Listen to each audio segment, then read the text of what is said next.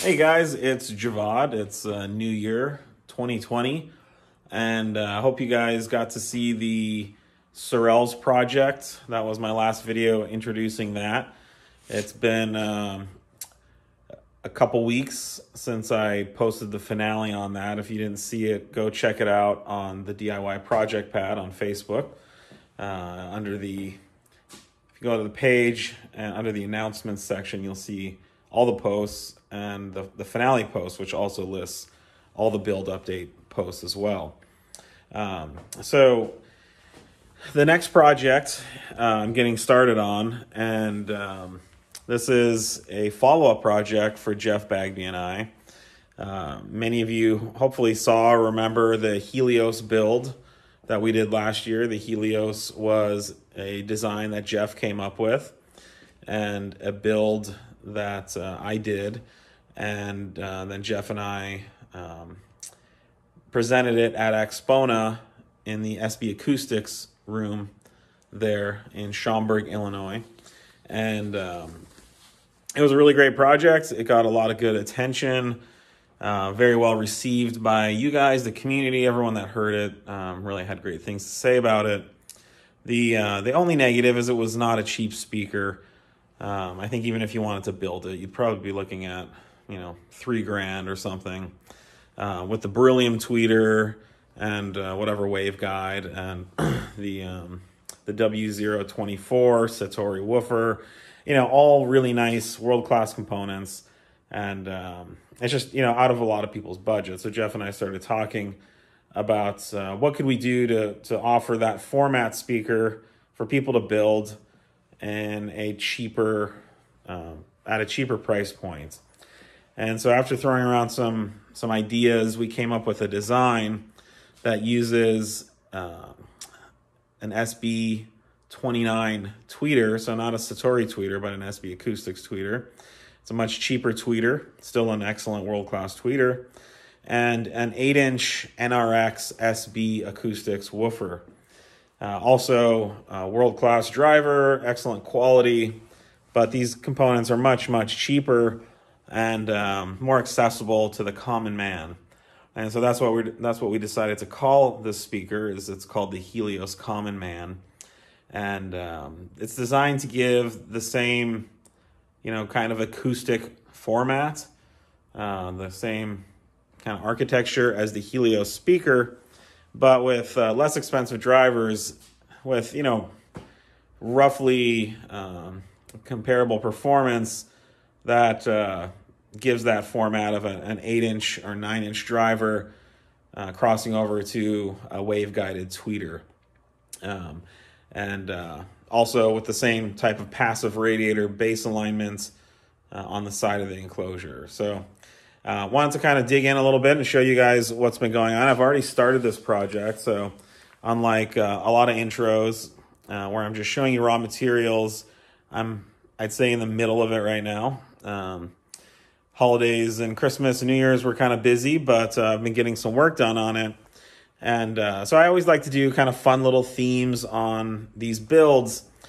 And so 2 years ago, we went to a cabin in Tahoe, California, actually Truckee, California. Me and my family, we go every winter and we rent a cabin and let the kids play in the snow, and we drink hot cocoa and eat pizza and stuff. So this cabin had a wood burning stove, and so you guys, if you know anything about me, I love wood, and so I was out pulling lumber and firewood to put in the wood burning stove, and I came across a log that had the most beautiful figuring and flex, like oak, kind of the mission style oak has, and I could instantly tell just from looking at this split lumber that it was beautiful wood inside. So I went through the whole stack of firewood, and I found all the pieces from this one tree, and I pulled them all out. And it was about 20 pieces of, firewood. And they looked like the logs had been quartered. So they had a dimension of about, 5 to 6 inches. you know, pie slices with 90-degree chops. So imagine you took like a 12 or 13-inch log and you quartered it with an axe. That's what I started with. And I don't have it left. I have some pictures that I'll post, but you can imagine this is the log, and this is the face of the log, you know, where it was split. But you can see already, this is the split surface. You can see these flecks and this beautiful, you know, the heartwood color contrast. And after you cut it, this figuring and character really comes out. So I couldn't resist, and so I loaded up the back of our minivan with all of these logs. And it was you know, it was roughly dry, but the wood wasn't 100% dry, how I would normally want.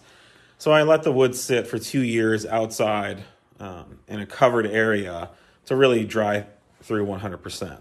So when I was thinking about this project, you know, what would be more common man than building a speaker from firewood?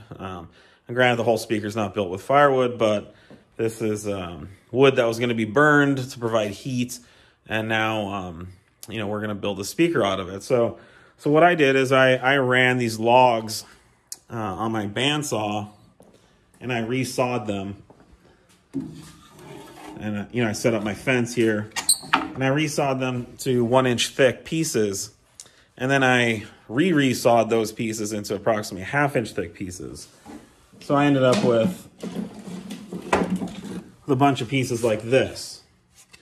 So this is approximately 3/8 of an inch thick. And I ended up with a lot of pieces like this, which weren't very usable. You can see this is just a crotch piece, but still really beautiful wood inside. And so I took that and I cut it all up, and I ended up with pieces like this. And so these are about 1 3/4 inch wide. They're all about 1/4 inch to 3/8 inch thick. And a lot of them have little splits and, you know, knots and things like that. But all the pieces are exactly the same width. And see, this piece could be used, but this area can be filled with epoxy, which is what I did a little bit. But I went through, these are the pieces I've left over right here.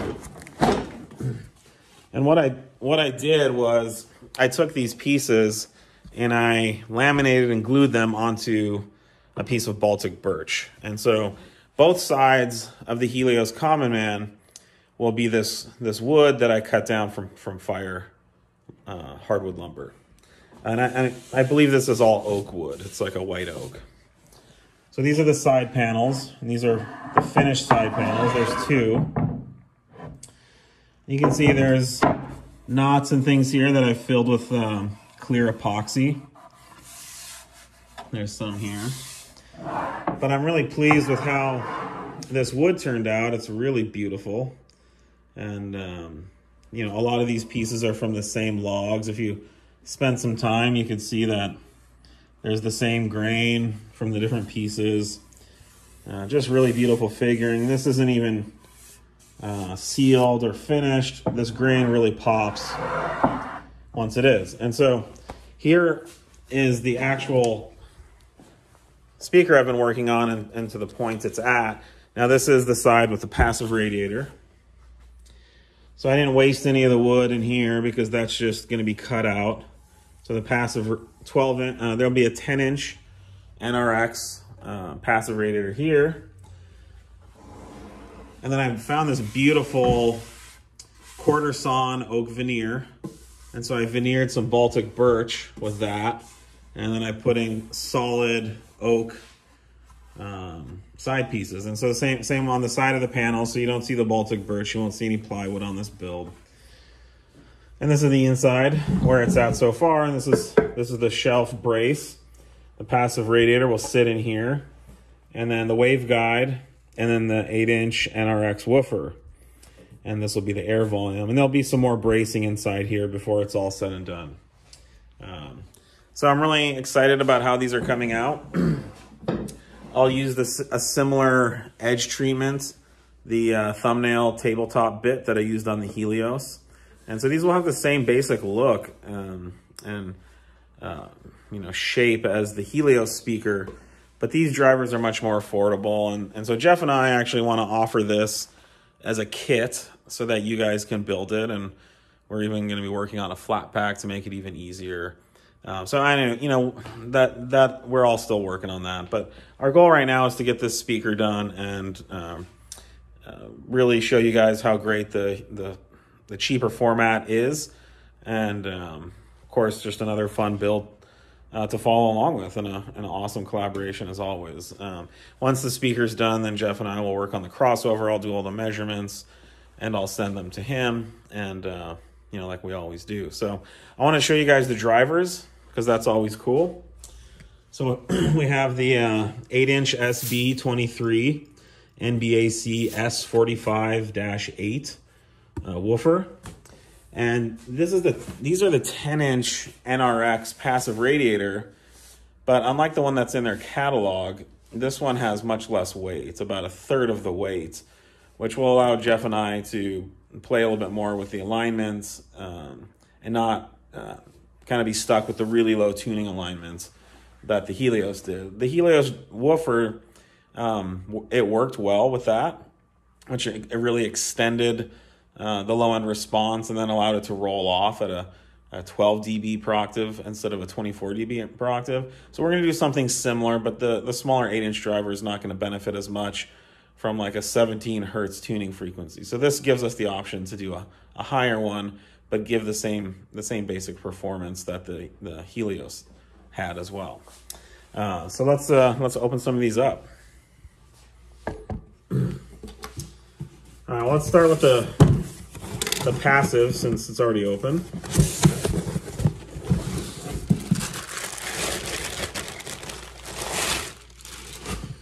So this passive was built custom for Jeff and I, thanks to Bo at SB. And if you can compare, I mean, they're the same passive radiator, except this bottom plate here is much thinner and lighter. So there's still a provision here to add weight if we want to, but the mass on this is about 180 grams versus like 400 or 450 for the standard one. Really beautiful driver, beautiful cast aluminum frame. I really like how SB does the dished frame. When you flush mount this, it just gives a really nice dimension to the driver, how it sits in the cabinet. It's very beautiful and luxurious compared to a lot of drivers. Not much else to say. Excellent quality, you know, rubber surround, nice spider on it. It's a great passive, but the other cool thing is it matches exactly the look of the NRX woofers. So it's a very consistent look. This will be available from SB as a production model in the future.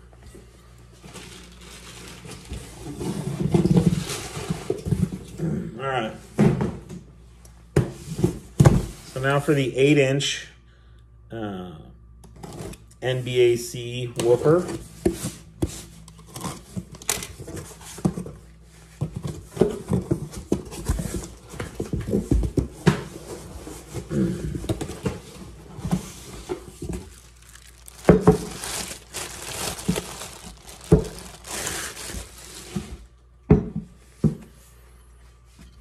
All right.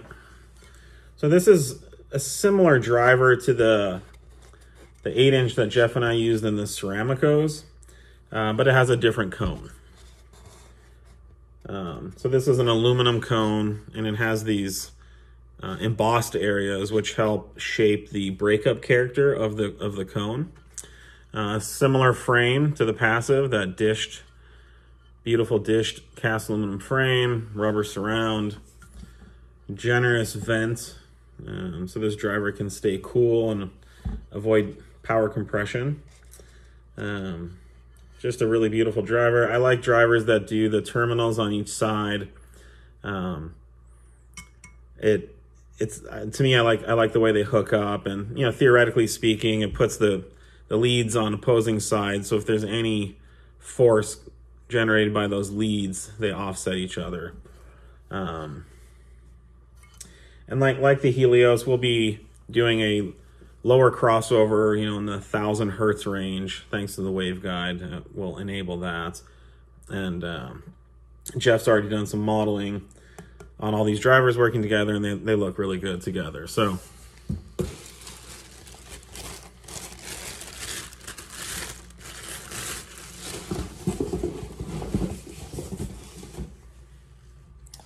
all right, and then the tweeter. So the tweeter we're using is the SB29 SDAC. So for the money, this is an amazing tweeter. It's an SB29 mil tweeter. The distortion performance, it can cross low. It sounds great. It's detailed.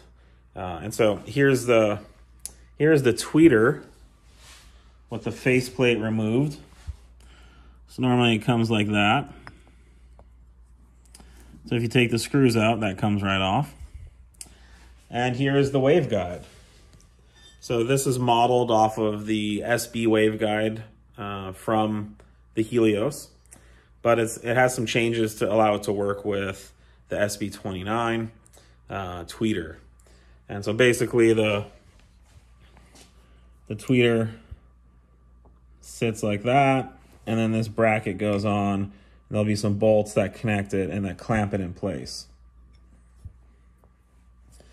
But this is a waveguide I've had manufactured. It's a solid billet aluminum, and it has a beautiful hard anodized finish. This is a bright anodizing finish. So I've done some preliminary measurements with the tweeter and this waveguide, and they look very good. So yeah, that's kind of the gist of the project. Here's where the speaker's at. So I'll be putting on the second side here, and then I'll cut driver holes, and I'm going to add some more bracing once all the panels are on, because a lot of the bracing has to kind of work its way around the passive radiator, and it's easy to do once that's in place. And I can just do that through the 8-inch driver cutout.